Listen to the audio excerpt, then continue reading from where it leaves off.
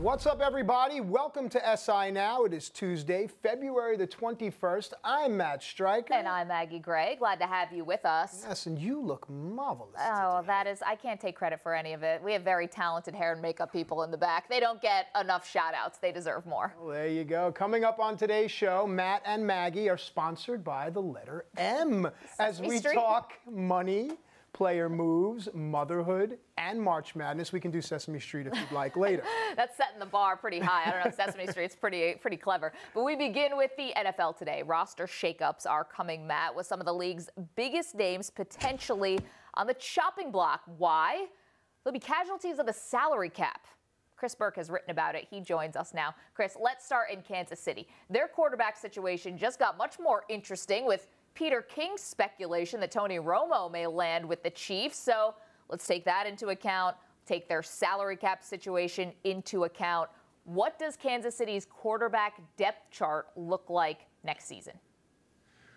Well, Romo's obviously the big name that could move there. I mean, I think it's tough. I think this is part of why there hasn't been a move yet on Romo, because he's obviously carrying that huge contract for the next 2-3 years. And Kansas City right now is pretty flush up against the projected cap. So they're, $4 or $5 million. They'll get some more when they decline Nick Foles' contract, if they do that, which would get them $6 million. I think Jamal Charles is the other one who could be out there. $6.2 million cap hit. They wouldn't have any dead money. So they can free up some money for Romo. That's still a big move, especially considering they have Alex Smith in tow there. My gut still tells me it's Alex Smith next year for at least one more year, but I think they do have to start planning for the future beyond Alex Smith. Romo would help them plan for the present. I don't know that he would be their long-term answer there. I want to follow up on Jamal Charles. If he's a cap casualty, where are some of the potential landing spots? He's a four-time Pro Bowler, 30 years old, and of course has only played 8 games in the last 2 years. Yeah, well, I think some of it's going to depend on what sort of contract he's looking for. I mean, if he wants to be paid like one of the best running backs in football, that's going to be a tough sell given that injury history. I mean, if you're talking about just going somewhere to be a starter, maybe even if he wants a 1-year deal to prove that he still has it, and then look for big money the following year. I mean, I think you look at any team, basically any team that needs a number 1 back. I mean, Minnesota kind of jumps out. If Adrian Peterson moves on, that's a team certainly that could use some help. But really, again, I mean, I think you could talk about potentially any team that just needs some help on offense at running back could look for him. Even a team like Oakland in the AFC West. I mean, Latavius Murray is a guy I'm not sure that they're sold on keeping beyond what they had him for, and that depth chart doesn't necessarily have a clear number 1 back. So that's kind of an interesting one to watch. Maybe he just jumps to another AFC West team. Oh, to a division rival. Yeah. What a stab in the back that would be. Well, with regards to the New York Jets, is it a foregone conclusion that they part ways with Darrelle Revis, which in turn frees up about $10 million in cap money? And if so, what does the franchise do with that money? Well, I think it's, at this point, I think you have to assume that Darrelle Revis is out. I mean, we saw the drop-off in play from him last year was pretty apparent. I mean, he's not Revis Island anymore. He's just not that guy. And it's understandable given how long he's been in the league, how long he's been effective. But for the contract he's looking at, yeah, like you said, $15 million and $10 million coming back if they cut him. And now the off-field situation, I mean, I think that it's I would say pretty close to a foregone conclusion that they move on from him. It's tough, knowing exactly what the Jets will do, because you lose a guy like that. You've obviously got to fill in some spaces on the back end. I think quarterback, again, is their number 1 priority this offseason, though. So you look at any of those draft picks that we keep talking about at quarterback, possible for them. I think maybe more so, they go the Ryan Fitzpatrick route, but try to be more successful with it and look at Tyrod Taylor if he becomes a free agent. Look at, maybe they kick the tires on a Romo trade. I mean, any of those veterans that could step in and help them win in the near future, I think they should have some money to go after them. We should mention also, in terms of off-the-field situation, Revis due in court on Thursday of this week. We'll see how that situation shakes out. Chris, it's not easy, But there is some Cowboys news that may be sneaking under the radar. Dallas restructured the contracts of Tyron Smith and Travis Frederick, according to reports. They're two of the most talented players on the most talented offensive line in the NFL. So this frees up about $17 million. What will the Cowboys use that money on? Well, I think you're going to see Dallas really go hard after some defensive players this year. I mean, that's still, we think about 17 having $20 million under the cap. I mean, whatever they wind up at, it sounds like a lot. That's still not a ton of money when you talk about if they extend any guys. If they bring in one big name free agent, that pretty much wipes that all out. So, you know, they'll be active the way that they always are with Jerry Jones. And I think defense is where you'll see them focus. They still need to get better in their pass rush. Maybe get a little more athletic at linebacker. There's some spots there. I think the other spot that you pay attention to them is at wide receiver. They could really use a number 2 guy to go with Des Bryant.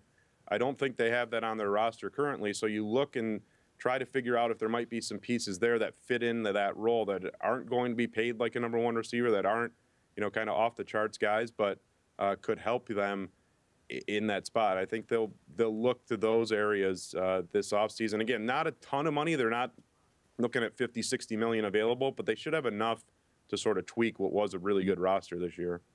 All right, I'm sure there'll be plenty of news coming out of the NFL this offseason. Chris, we thank you for your time. Sure thing. All right, so we turn from the NFL to the wheelin' and dealin' of the NBA.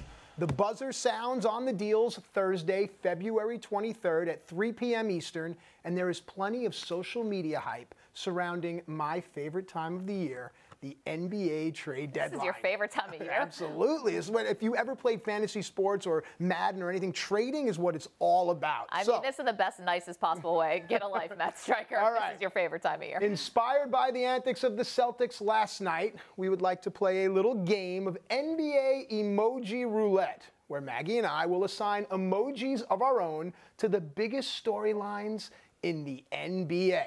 So, last night, Celtics star Isaiah Thomas tweeted out an eye emoji. The last time he did this, the Celtics landed Al Horford shortly thereafter.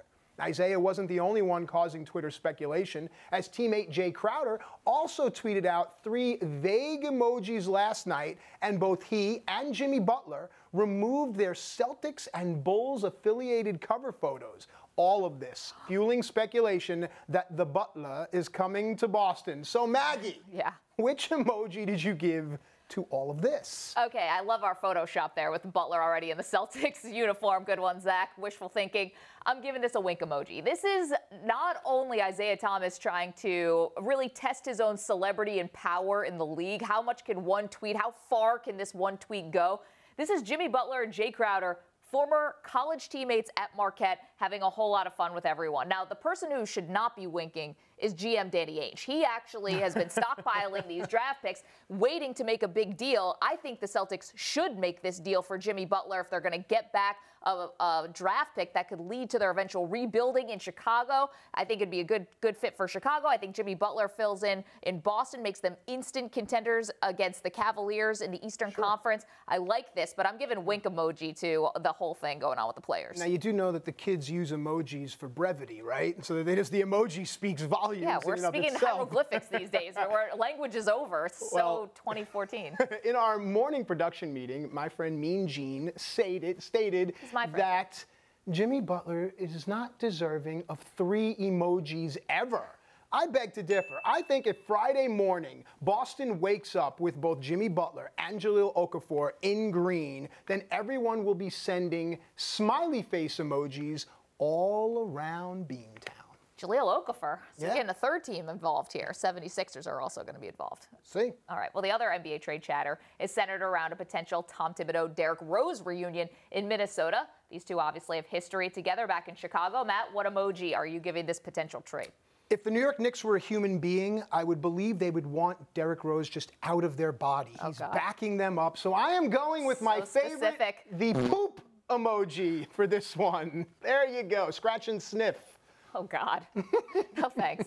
I do love the poop emoji normally, but that just got way too graphic. I'm going to go with the X emoji. It's not a Des Bryant X. It's a please don't do this X, because these two teams have two very different motivations as the end of the season is going to be coming near. Derrick Rose, he's obviously playing for a contract, so he wants to be the one-man show, get out of the way, let me show the rest of the NBA and GMs what I can do. Meanwhile, the Timberwolves, it has not worked in year one under Thibodeau. They have the third worst record in the Western Conference. You need to start now developing these guys. Wiggins, Karl Anthony Towns, they don't want to be standing around watching Derrick Rose just, go to the hole every single offensive possession. So for me, X up, don't do this. Not a good marriage this time around. So the poop and the X. All right. Well, we talking agree about a trade that actually has already gone down, the story of DeMarcus Cousins to the Pelicans has continued to grow. Yesterday, Kings GM Vlade Divac made some interesting comments about the trade. We will get, most likely we will get less, because I had a better deal 2 days ago. Than what you got now? Yep. And then You had a better offer for Cousins Well, 2 days ago? Talk to those agents, what they say. So what? I don't want to go in details. I don't want to discuss about the process. It was a big process for us. Did that? Okay, that was Vlade Divac. Looks like he hasn't slept in about a decade. I'm giving this the Pinocchio emoji. Somebody is not telling the truth here. And I'm not sure if it's Vlade Divac, if he is now being so crucified for this trade that he is now either pointing fingers at the agents. If so, that doesn't set you up for signing big-time free agents moving forward. Or if ownership was the one who wanted to ship out DeMarcus Cousins, well, then obviously Vlade is lying about it, and he's blaming the agents as well. I mean, the fact that character is now playing a factor into this equation, no, that's a lie. If DeMarcus Cousins was winning despite being a malcontent, they would pay him the $200 million. This has nothing to do with character. This has everything to do with money, in my opinion. So Pinocchio emoji goes to Vlade Divac. All right, well, I put the angry-faced emoji on there because if I'm a Kings fan and I hear that you had a better offer, I'd be annoyed, pretty annoyed.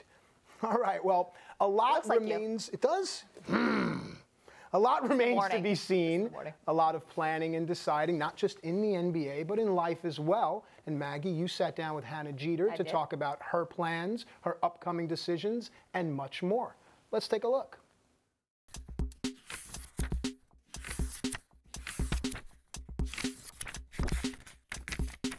For the fifth time, Hannah Davis in the Sports Illustrated swimsuit issue. Let's check this out, shall we? This is gorgeous. You were in Mexico, and a little bit different this time because were you pregnant on the shoot? Well, I didn't know I was pregnant at the time, so I can't like fully take. That's not a pregnant body, so I can't like. For all the ladies out there, they're like, "Oh, that's not fair." I mean, I didn't know I was pregnant, so. Yeah. You're not a stranger, obviously, to this magazine. You've been on the cover before, but how is this shoot different?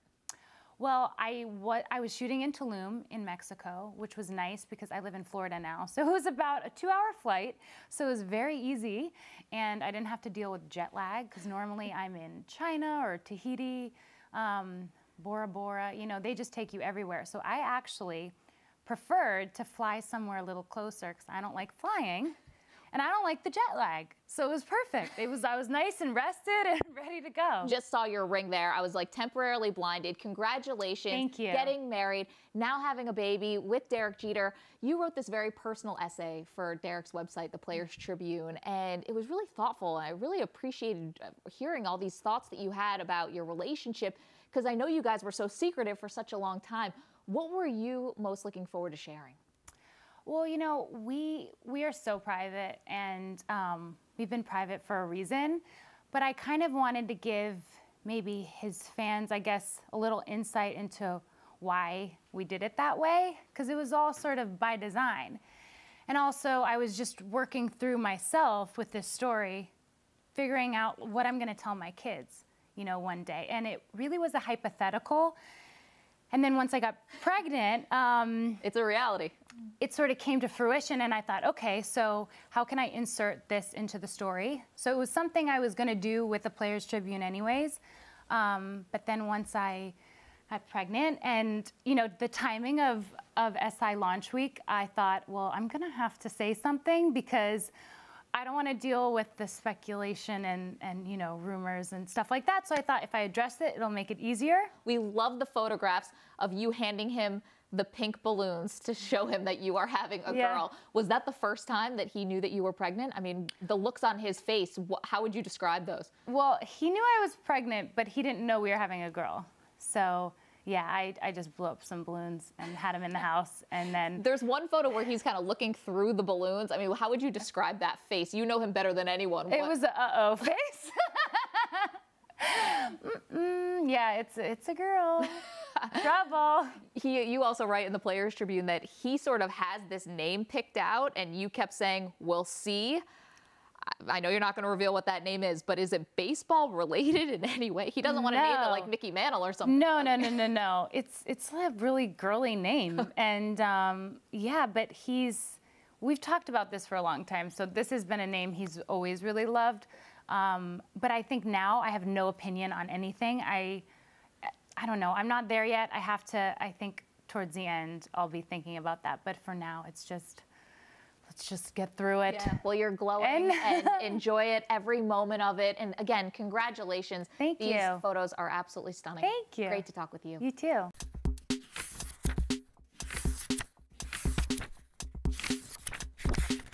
Listen, it could have been a baseball-related name, like instead of Mariano, Thurman Jeter. Mariana. Yeah, I mean, there's a couple really. Tino? Yeah, Tina? That was fun stuff. You asked good questions. Tina Martinez. I enjoyed that. We're just about 2 weeks away from the college basketball conference tournaments for an early look at the bracket and much more. Let's welcome in our own Michael Beller. Michael, thank you for being here. We appreciate your time. Absolutely, guys. Thanks for having me this morning. Of course, you wrote a great article for SI entitled Bracket Watch that I recommend that everyone read before filling out their office pools. So with that said, in your opinion, which top team is most vulnerable heading into championship week and why? Because we've seen it actually sort of unfold over the last few weeks. Virginia, I think, is going to be recalibrating expectations going into the last couple of weeks of the regular season. And then ultimately championship week. 4 straight losses to Virginia Tech, Duke, North Carolina, and Miami. And what we've seen from the Cavaliers is a real inability to score. Not sure if you watched last night, their game with Miami, 54-48 in overtime. Yeah. These two teams need it just to get to that modest total. And really what you see from Virginia is if it's not London Parantes putting the ball in the bucket, nobody is doing it. And now you're looking at an ACC that is incredibly deep, probably the best conference in the country, one of the best conferences we've ever seen. And because of the way that this conference's tournament unfolds, Virginia could be looking at starting that run on Wednesday, playing a team like Virginia Tech. And if they get past that, then looking at a matchup with a team like North Carolina or Florida State. It's just a tough road, and I think that's ultimately going to push the Cavaliers down to a 6 or a 7 seed, where just a few weeks ago they could still talk about maybe getting themselves a 1 or a 2 seed. It has been a dramatic and rapid fall for the Cavaliers. Wow, well, from one extreme to another, bubble teams are always intriguing, both to the casual and hardened college basketball fan. Which bubble team intrigues you the most and why?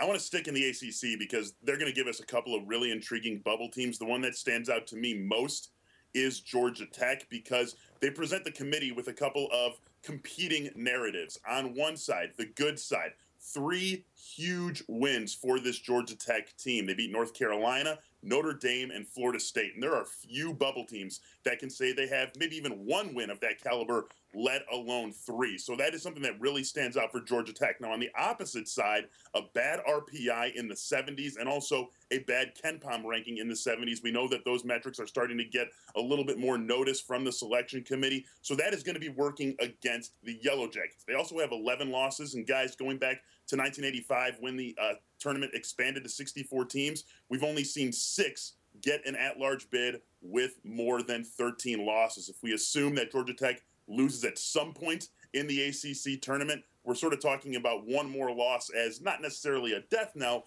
but really that sort of a line of demarcation that the committee has drawn over the last 30 years. It is going to be a very interesting case that the Yellow Jackets bring to the committee on Selection Sunday. You know, I'm curious about RPI and how it's gonna play in. They're 76 right now in the country. Last year, Syracuse got in 71, made it all the way to the Final Four. So I'm curious about how that's going to play in to the Yellow Jackets and their bid to get into the tournament. Want to ask you about one of basketball's biggest conferences, and that's the Big Ten, Michael. Despite having 5 teams with 20 wins or more, You have the thoroughbreds, Michigan, Michigan State, Ohio State.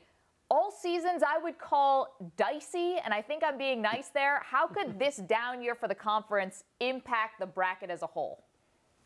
Well, we're already starting to see it, right, guys? I mean, a couple of weekends ago, this committee revealed their top 16 teams for the first time ever, a month before Selection Sunday. And there were no Big Ten teams in there. And while teams that could have maybe been included as a 4 seed, Wisconsin and Purdue, really the ones that stand out, those teams are safe. Teams that you mentioned, Maggie, Michigan, Michigan State, and certainly Ohio State, had to look at that a little bit askance, because now if the committee looks at the top teams as being down, then you know what they think about the bubble teams as well. I think Ohio State probably out. I think Michigan and Michigan State both have good cases. I have them in my field of 68 in this week's recent bracket watch, but still work to do before these teams can feel safe. And you're going to see, I think, the Big Ten contribute its fewest teams into the field in some time. Still some power at the top, especially with Wisconsin, Purdue, Maryland, the 3 teams that are definitely going to make it from this conference. But it is a weaker conference at the top and a weaker conference all the way through to the bottom. That's going to trickle down to the bubble this season. Okay, so fewest teams from the Big Ten in a while. What are we talking about? Are we talking about 5? Are we talking about fewer than 5? How many get in? No, I think we're still going to see 7 teams from this conference. As I said, Wisconsin, Purdue, Maryland, absolutely no doubt about those 3 teams. Northwestern and Minnesota, we can't yet call those 2 teams locks, but I think by Selection Sunday, neither of those teams is going to have anything to worry about. And then right now, as I said, I have Michigan and Michigan State in as well, and I think that those 2 teams will do enough to remain in. The one wild card in this conference is Indiana, because they have those 2 huge wins from the non-conference when they beat Kansas and North Carolina. But their conference season has just been such a nightmare, really, from the start, that they are going to need to do a lot of work over the next couple of weeks and probably make a deep run in the Big Ten tournament. If they do that, then you add what they did against Kansas and North Carolina, and they could sneak their way in. But ultimately, I think they're going to be on the outside, and we're going to see half of this conference, 7 teams, go to the dance. All right, Michael, great stuff. Thank you for your time. We'll talk to you again. All right, guys. Thanks for having me again. All right, so do you fill out 100 brackets every year? No, I fill out 1 or 2. I'm really rooting now for Northwestern, though. That would be a fantastic story, getting to the dance for the first time. That'd be sweet. Well, I like upsets, but I'm a big Florida Gator fan. I think they really stand a chance, and the question is, does Villanova repeat? That's the question. We got plenty of time for that. Okay, this is a story that unfortunately has become all too common in international soccer. Players being subjected to racist slurs and chants by the fans. The latest indignity was aimed at Everton Luiz, a Brazilian midfielder playing for Partizan in the Serbian Super League. Frustrated by the ongoing abuse, Luiz gave the middle finger to fans, which incited a bench-clearing brawl between Partizan and their opponent, Rad. Now, keep in mind, this was a championship game, and Luiz left the field in tears before the game was finished. He said this after the match, quote, "I've been suffering racist abuse during the entire 90 minutes and also was upset by the home players who supported that. They were all attacking me. I want to forget this as soon as possible. I love Serbia and the people here. That is why I cried. But please say no to racism." For more, let's welcome in senior soccer writer Grant Wall. He's joining us from Munich, Germany. Grant, it's not the first time we've seen or heard racist chants, but a player walking off the field of a championship game in tears. Have you ever seen anything like that? You know, I don't think I have specifically that instance, but it's far, far too common, especially in Europe where I am right now here in Munich, to see examples of blatant racism taking place at soccer games,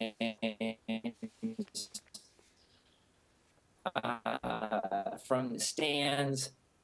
Often directed at black players. Sometimes it's monkey chants, sometimes it's bananas being thrown. And soccer's got a huge problem, Maggie, and they aren't doing enough still to make it better and get rid of it.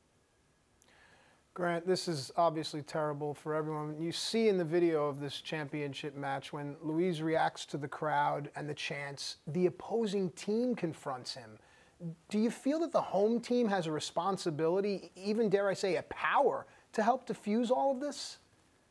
Oh, of course they do. And that clearly didn't happen in this case when you have players on the field. Usually when this happens, and it happens with far too much frequency, you at least see the players whose fans are acting this way trying to get the crowd to stop doing this, and that did not happen in this game in Serbia. And this is all in a bigger context here. Just a couple of months ago, FIFA, the world governing body for soccer, disbanded its anti-racism task force. And the message that came out of that was, well, we don't think racism is a problem anymore in soccer. And obviously it is. Maggie and I were just talking a couple weeks ago about Mario Balotelli facing racism at a game in France on the show. So what needs to happen here is this shouldn't be a light punishment for the fans of this team. Sometimes you see teams being fined, you see light punishments like that. I want to see teams lose points in the standings, and after repeat offenses, I want their season to be over. You can't, otherwise you're just condoning this. Yeah, I mean, Grant, FIFA clearly not taking this issue seriously enough. If we don't see changes soon, could it come to the point where games are going to be played in empty stadiums? Would perhaps leagues go that far? Well, we've seen that. We've seen crowd bans in response to violence in the stands, in response to racism in the stands. To me, that's not strong enough. You've got to hit a team where it hurts, and that's in the standings, and then by just shutting the team down altogether for the season. That's the only way you can actually get this to stop, I think, is putting some real teeth into things. And you see examples of this racism in European soccer all the time, and I'm really getting sick of it. Just today you saw the Russian Soccer Federation announced that a former Chelsea player is Russian, Alexei Smertin, would be the head of their new anti-racism task force in Russia ahead of the World Cup there. And this is the same guy, Smertin, who told the BBC 2 years ago that racism did not exist in Russia. And so it's just a problem that hasn't been dealt with enough or nearly severely enough. And so that's why things like this ugly scene keep happening. Yeah, it's no question that the beautiful game is clearly marred by all this. Do more players need to do what Luis did and walk off, stand up for themselves, and others who can't? Yeah, players should walk off the field instantly with the support of their teammates and all the players on the opposing team. And I think it's also important here sometimes when you see stories like this and the pictures are of black players, well, it's important that white players and every other type of player out there speaks up against this. This isn't something just for black players to say something against. It's for all of us to condemn in the strongest terms imaginable. I remember talking to Lilian Thuram, the former French World Cup winner, about this, and he has dedicated his entire post-playing career to this topic of racism in soccer and educating kids and trying to get racism out of the sport. But it's not an easy task. And he's like, look, it can't just be on black players to fix this.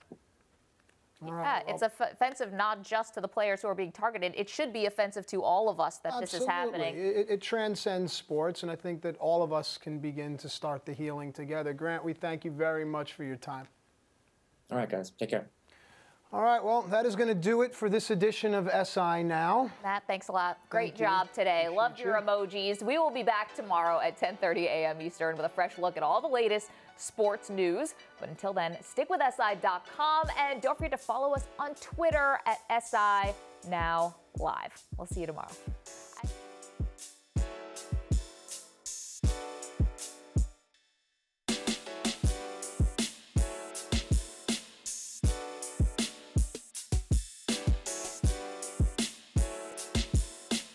James drove his RAV4 hybrid into Hard Knocks Canyon, where he confronted death again and again. But death would have to wait. He earned a man's gratitude and his shirt. How far will you take the all-new RAV4 hybrid? Toyota, let's go places.